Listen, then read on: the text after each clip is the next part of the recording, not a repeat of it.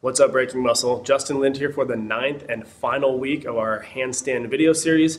This is the week where we put it all together. All the previous 8 weeks combined, all the mobility, all the strength and stability work, and the honing of that proper position, it all comes together. We're kicking up into a freestanding handstand, learning some techniques to not only bail out of that safely, but also to control the way up in order to balance in a freestanding handstand. Let's get started. All right, before we start going upside down, we're gonna learn a drill in order to come out of our handstand safely. What it's gonna look like is basically a handstand pirouette coming down like a cartwheel. Sounds a bit complicated, but all that is a way to build comfort, stepping one hand forward to shift your whole handstand so that you can step down on the other side rather than falling forward out of the freestanding position. So what we're gonna do, we'll start in a plank. You're gonna kick one leg up just like you're kicking up into a handstand. Whatever leg, that side that kicks up, that's the same side hand that's going to step forward. So I'll show you one on each side. The first one's gonna be right leg, so as the right leg comes up, the right hand steps forward and it shifts me and I can step out the other side rather than falling over. I'm gonna do a low version, one on each side, and then I'm gonna show you a version that we take it all the way up, stalling out into a handstand for a sec, and then come down the other side. So you can take this drill as high as you're comfortable, eventually learning how to come out of a freestanding handstand safely down the other side.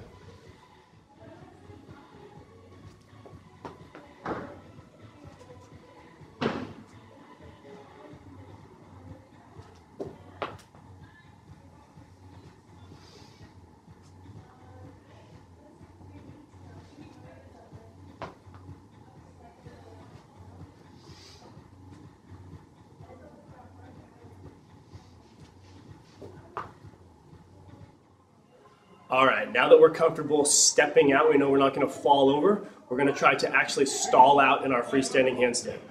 Now the two most important things as we kick into this are going to be the active shoulders, reaching and pushing away, and also the active hands that we practiced on the ground in week 7, right? You really wanna be gripping the ground, engaged in active hands, active shoulders. That's what's gonna help us control that balance.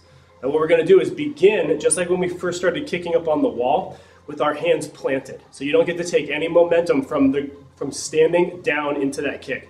This kick is gonna come all from your strength. So we're gonna have hands planted, already put ourselves into that hollow plank position with our upper back grounded, shoulders in handstand, hands in handstand, and the one leg that's gonna kick, we're gonna lift that up, already point and engage that one leg. So everything is in a handstand except the position of your body and the one leg that's kicking. We're gonna start those kicks really small, so just up, slight stall out, and we're gonna take it higher and higher.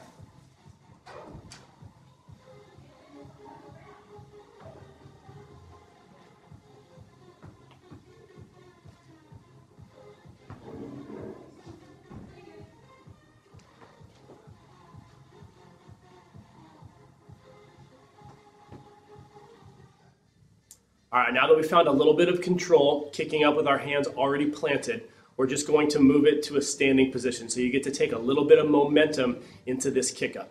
So it's gonna be the same thing. We're gonna begin standing with our shoulders already active, just like we're about to be in a handstand. Hands at the ready, so as soon as they find the ground, they can be engaged and active.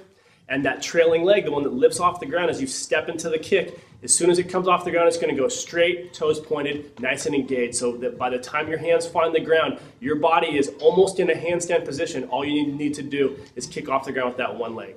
Just like we did in the previous version, we're gonna leave the kicking leg trailing so that you have a little bit of weight on either side of your hands to modulate that balance. The biggest way to stall out your handstand progress, as in not progress very quickly, is to be in a rush to bring those 2 feet together. If you can spread that position, you create a lot more balance. That looks like this.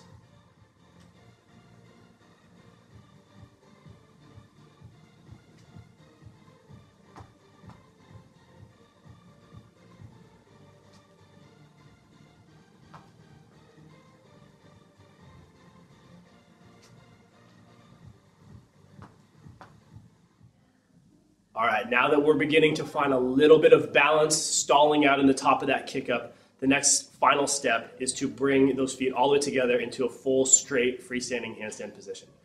So when you're kicking up, leave those legs split. Leave one forward, one back. It helps you modulate that balance. Don't be in a rush to bring them together until after you really find that balance. Once we can find a position of stability there, then you can slowly close that position.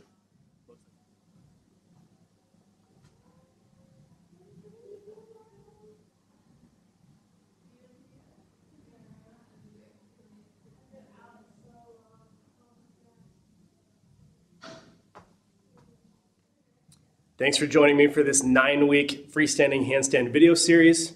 Use these final set of progressions to develop that freestanding balance. And as always, feel free to reach out with any questions or comments you have after watching this whole series. Thanks for watching. See you guys next time.